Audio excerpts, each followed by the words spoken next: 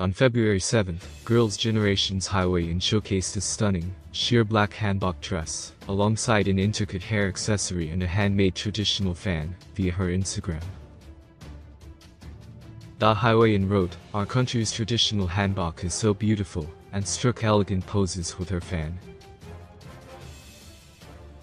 Hyoyeon also tagged Number Korea Contents Week, an ongoing event hosted by the Korean Culture and Information Service, to promote and interact with Korean cultural artifacts.